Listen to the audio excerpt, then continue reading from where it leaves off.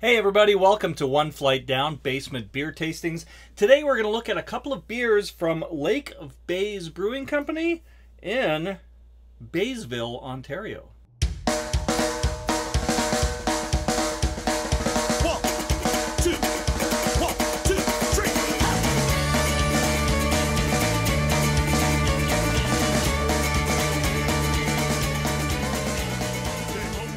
So the other day I was down at my local liquor store and I came across some beers from a brewery called Lake of Bays. I've never heard of them before. They were featured at the recent Flatlanders Beer Festival here in Winnipeg. And I think this was just some sort of leftover product from the festival that the liquor marts are selling off. So I got two different beers from them. We're going to try them out. I really don't know much of anything about this brewery. I've never had any of their stuff before. But we're going to start off with something kind of interesting. Actually, I didn't even realize right away what it was. I thought I was just picking up a regular run-of-the-mill IPA. And then I looked closely and realized it is a 90-calorie IPA. It's called Low Tide.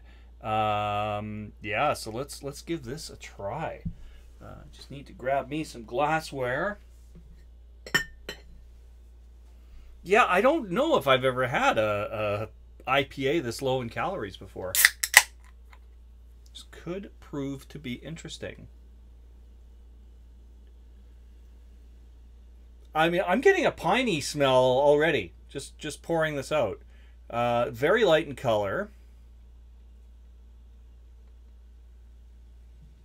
A little bit of a head on there. Yeah, I'm just going to let this settle for a second. And read off the can, see what I can tell you. It's got 1 gram of carbohydrates. Ingredients are water, malted barley, wheat, hops, and yeast. The description on the can here says, ease into relaxation with Low Tide. This light and hop-forward IPA still delivers distinctive hop taste. The citrus aroma complements notes of strawberry and blueberry. Refreshing and drinkable, this flavorful beer is a sessionable alternative to stronger IPAs. Sit back, unwind, and enjoy the calm. Best served at 6 to 8 degrees Celsius. I don't have a device to measure the temperature on my beer, but it just came out of the beer fridge. I'm sure it'll be just fine. 0 IBUs. I don't think that's ever a number I've seen on an IPA. Partially filtered. The malts are 2-row pale and flaked wheat. Hops, Idaho 7. Dry hop, Belma, and Sabro. Yeah, okay. Let's give this a try. Yeah, no idea what to expect, but I mean, a strong pine smell right away. The description seemed to go more toward the citrusy side of what you got in IPAs, but I definitely smelled a strong pine note when I was pouring the beer. And yeah, it's still there, but a light citrusy note as well. Something else. I don't know. It's almost like a weird soapiness or something. Like a cleaning agent kind of a smell. Not thrilled with what's on the nose, but let's have a sip, see what's going on inside. And I gotta say too, you know, a decent looking head on here. It's you know, for a light beer, you don't usually get something with this nice fluffy head like I have on here. It's kind of got that beer float kind of look to it. Anyway, let's go in for a sip.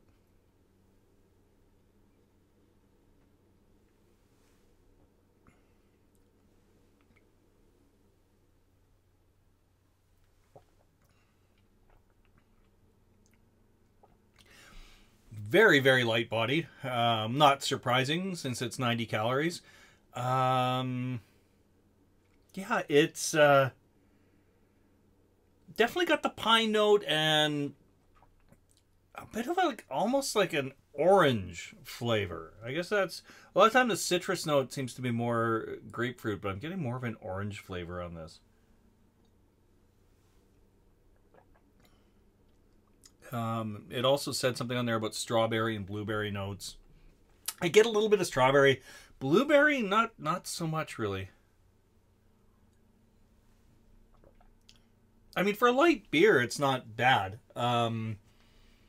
If I were comparing this to other IPAs, it's really, really light-bodied. If I was comparing it to other light beers, I don't know, I might go for it. If I was specifically looking to have a light beer, and I mean, I could watch my calories a little, I guess. So this wouldn't be a bad alternative in that way.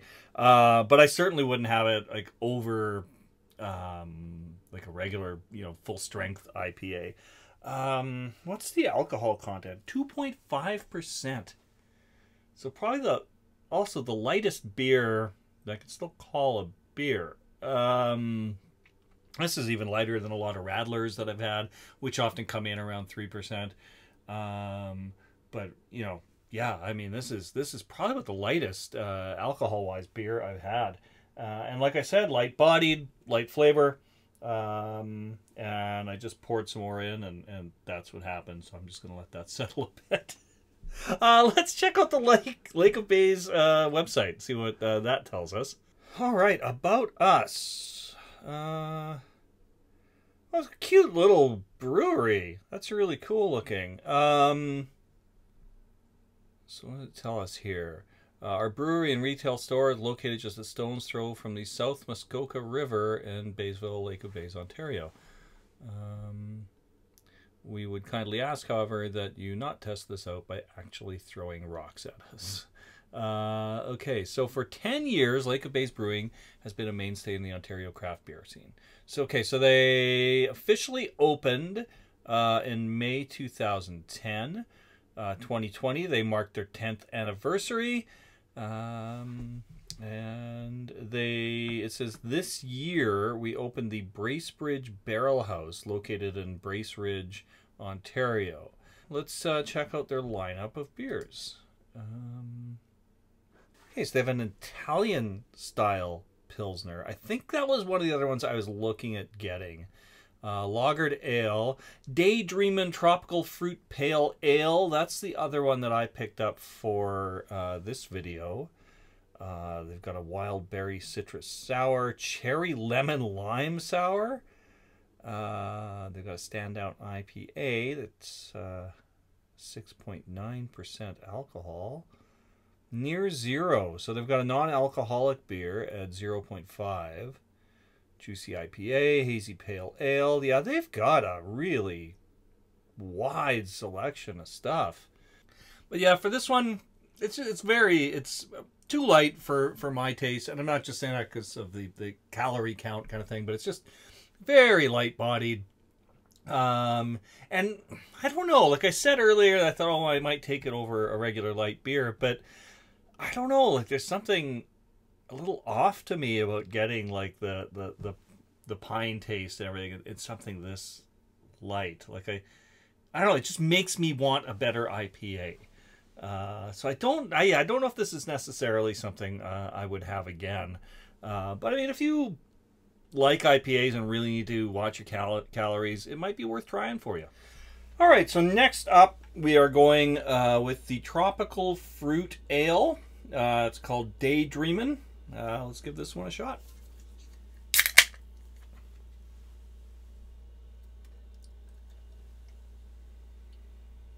Well, the color is about as light as the last one. Yeah, a touch darker, but not really. Decent little head on there. Yeah, a little more of a golden color, I guess, than the other one. The other one was like very, very pale. This is quite pale too, though. What can I tell you about this before we get in? 15 IBUs.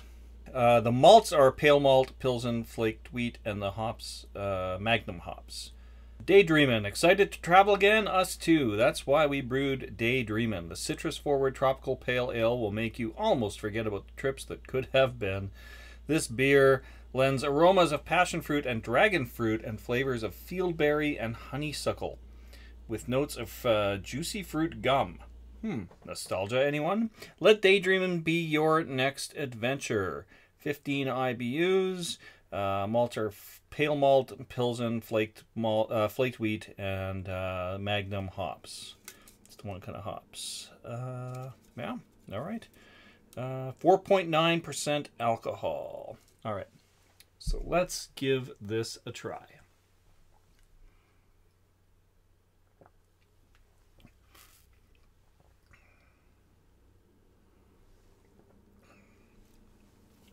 That's pretty nice. It's I think a bit of, maybe it's just because that last one was so light. Like the fact this feels like a beer and the mouthfeel and everything makes a big difference to me. But I'm finding the tropical fruit flavors, they're there, but they're a lot more subtle than I was expecting.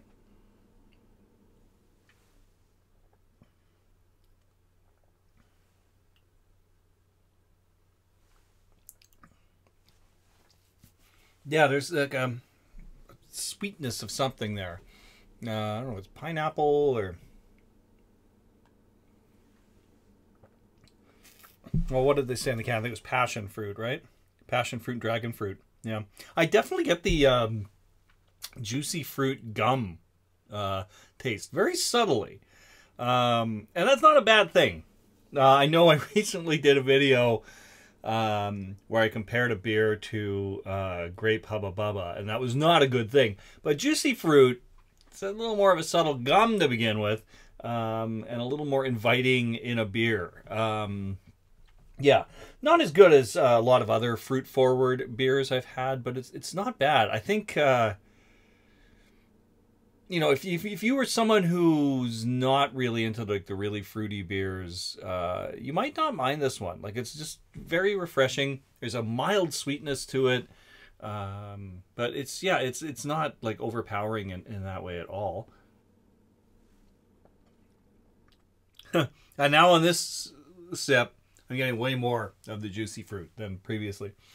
So yeah, maybe if you're not, into fruits, maybe don't go with this one at all.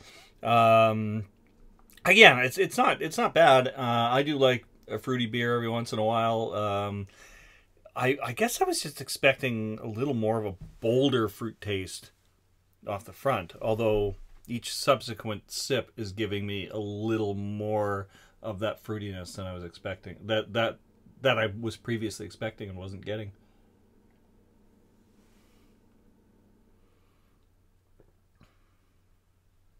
Yeah. Yeah, now all I taste is juicy fruit gum. Yeah. Daydreamin'. Tropical fruit flavors. Infused with tropical fruit flavors. Yeah, so that's, you know, it's not bad. If you like fruity beers, tropical flavored beers, I'm not crazy about it. I guess neither of these beers I was super thrilled with. I would definitely take this over the 90-calorie IPA. And I wouldn't necessarily rule out anything else from Lake of Bays, but yeah, my introduction, they weren't the most exciting beers to me. But, you know, maybe that Italian style Pilsner, was it? Yeah, maybe that would have been a better way to go. But anyway, yeah, I'm going to finish this and enjoy it a little more than I did the previous one. We will be back with more shows in the near future. So if you haven't already, please subscribe to the channel. And yeah, we'll see you all again real soon. Cheers.